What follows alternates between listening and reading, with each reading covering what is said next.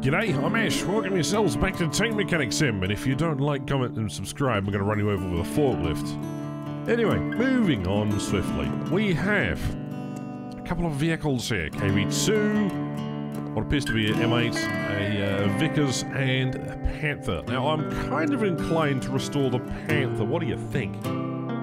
Yeah, let's go do this one today. Alright, welcome to the museum. First and foremost, I've already got a Panther in my collection, and I'm really only restoring it because I haven't actually done a video about restoring a Panther. These things are not exactly easy to maintain, but this is what the engine sounds like. Come on. Oh, prepare for loudness.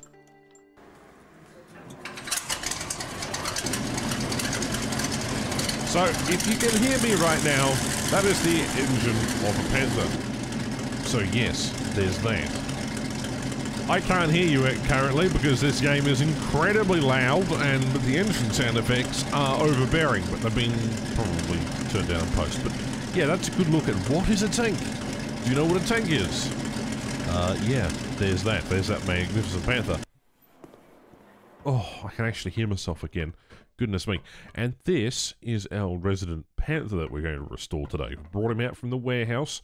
And hold on, I have to put my lamp down.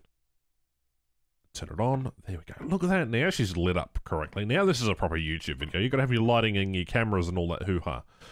Right, where do we start with this thing? Let's first off take the turret off, put it on stand 1, and then we're going to also take the engine off and put it on stand 1. I must admit, I don't know much about the Panthers. I know they were a direct sort of vehicle that they introduced based on, you know, the sloped armor pandemic, or so to speak. When they were facing the Russians, they're like, oh look, sloped armor on a T-34. So I reckon had they produced more Panthers, it might have been a more successful vehicle. But Hearts, the transmission broke, is probably going to come knocking on the door in a minute. Oh wait, that's a replaceable part. Anyway, really, that's it inside this turret. I thought there'd be more stuff. Okay, I'm a bit disappointed with the Panther. I know a lot of the newer editions are better, but here it is. Panther's engine is completely derusted now. Look at that, that's all that took. Imagine. Sometimes it takes like 30-40 minutes to restore one of these vehicles. But I have trouble finding parts sometimes. Battle of Kursk was a pretty interesting one, right? I've been reading up on it recently. And the Panthers, at least some of the ones left behind after that battle, were captured by the Russians. They used them in artillery corps.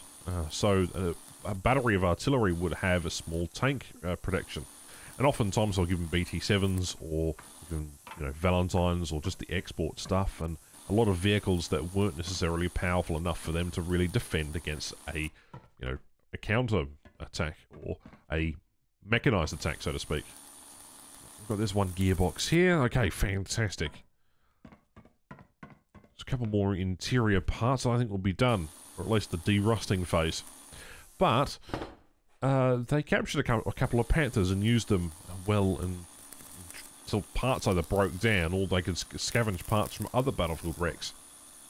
And in War Thunder, you can actually play the TV as a captured vehicle if you have the coupon for it, or if you participated in the Thunder League event.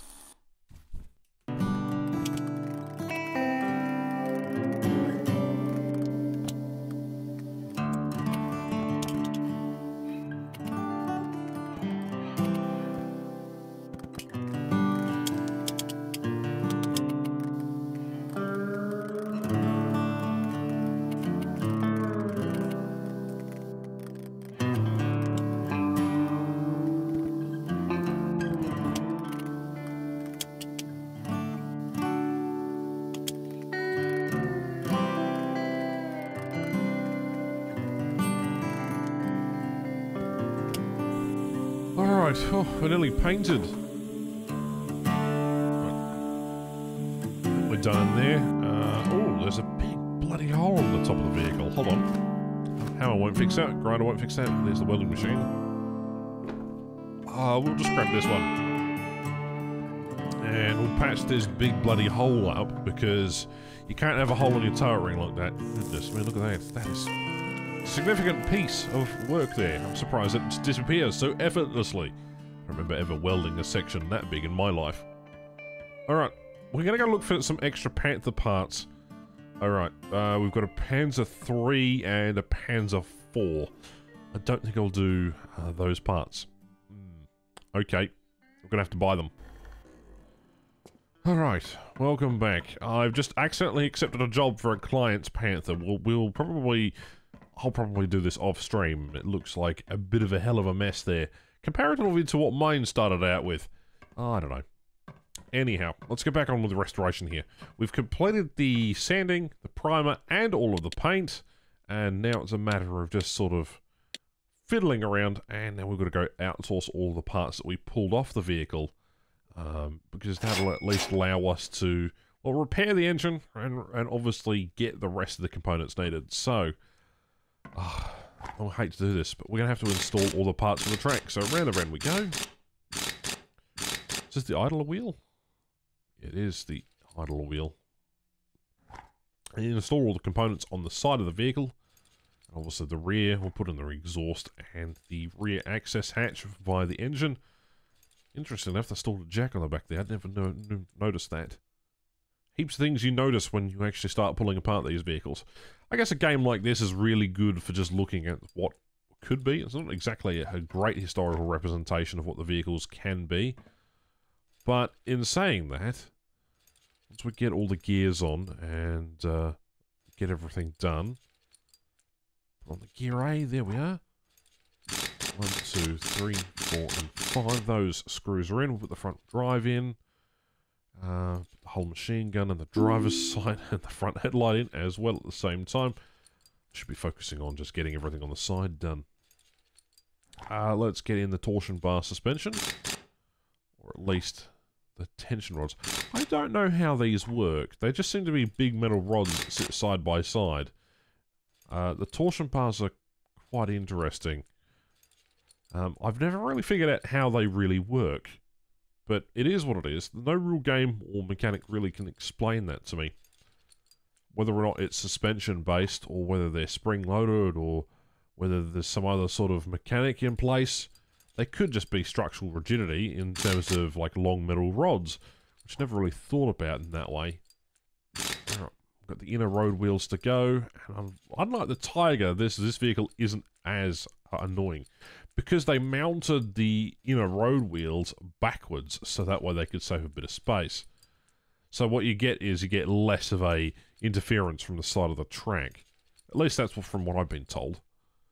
Then again, the Panzerkampfwagen 5 Alf's D, I think this is the model, no, this is the A version. It was pretty early on in terms of tank design, and Germany's evolution of what the Panther could be is particularly interesting in a subject that I probably would cover in another video. Anyway, got to have those side plates and those side skirts. Hey, put on the sprocket wheel and the sprocket cover. We've got the rest of the track. Now, normally you'd put the track on first before putting everything on.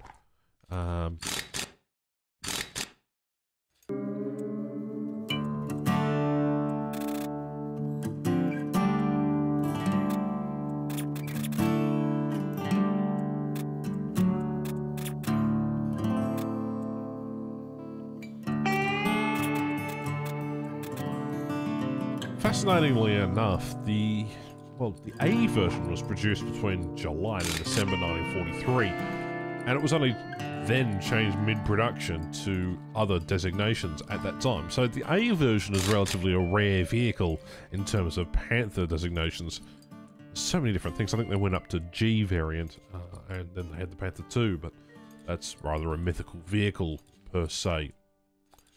Bunch of historical studies and a bunch of historians were talking about the probability of the other variant of Panther which was recovered from Germany and what modifications that would have been. People say it's a Panther 2, but more inclined to believe that it was just a modification of the G chassis and a further extension of putting a bigger gun in a Panther chassis. You know, had they focused more on vehicles like this, maybe they wouldn't have had such a bad time, you know, going after wonder waffles like the Mouse, or building battleships, for example, was a lot of resources that Germany didn't necessarily have And although the weight of the vehicle is 44 tons, it really on its own is a main battle tank of its day. It's got separate fighting compartments. Sure, the transmission isn't as good, but if you're looking at a main battle tank sort of a doctrine or idea, the Panther is probably the best option. I know the Centurion is technically the world's first proper main battle tank, but if you're looking at it from the outset of being Germany, well, there you go. You know, stuff like the Tiger and the King Tiger and stuff like that are, well, they're interesting. But I don't think they're really that interesting to me. Having restored the mouse, it's just bloody apparent that, well, this vehicle isn't what it appears to be. Oh, come on. You're going to put it on the wrong turret ring, at least put it on the correct vehicle. Right, there we go. And with that, we have a fully completed vehicle. It's just taken about 40 minutes. I wish it would take 40 minutes to restore a Panther in the real world. Yeah, I could have a fleet of these running around doing reenactments. But then again, they did produce about 2,200 of these vehicles on average. Just putting in the final touches to the vehicle here. What have you got? Two 7.92mm MG34s, a 7.5cm KWK L70 with 79 rounds of ammunition. You got 5 crew, commander, driver, gunner, loader, radio man, and front machine gunner. But that role is shared by one operator. Max speed of 55 kilometers an hour, and an operational range of 200 kilometers an hour. So looking like very much a main battle tank in its very essence.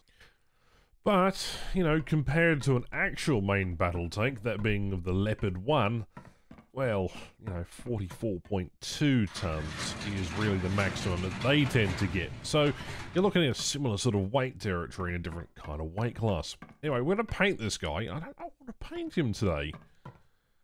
Maybe we should go with something a bit extravagant, you know, something that the customer might actually like. So we're going to move into the paint room. There we go.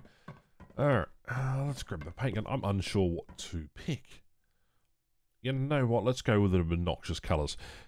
I'm entirely unsure what to do. Okay, pink. Got the other camouflage that I've got already. Why don't... Camouflage, we've got some different spots. That looks okay. Doesn't look too bad. Ooh, ooh, yuck, ooh, ooh, ooh. You know what? We're going to apply that. We're going to have a pink Panther. Yeah, I know it's a little cliche, but there you go. It's so bright. You have no idea how bright that is on my screen. But yes, I think we're done with this vehicle. Fully restored, everything's working on it. We're going to get half our value back for what we got. Goodness me. Pink. What an obnoxious colour, hey? But I guess that's what you get for calling this vehicle a main battle tank. There you go. Let me know what you think in the comments down below, whether or not I should continue making these types of videos. Do you enjoy them? Do you not? Is there anything you'd like me to improve upon? Or do you don't mind me rambling on while I restore a vehicle? And ultimately, there is 44 minutes of me talking to myself. And with that, the Panther is gone. Thank you very much for watching, and be sure to like, subscribe, all that kind of bullshit. Thank you very much for watching. My name is Ash, and we'll see what we have to restore next, hey? Catch you next time.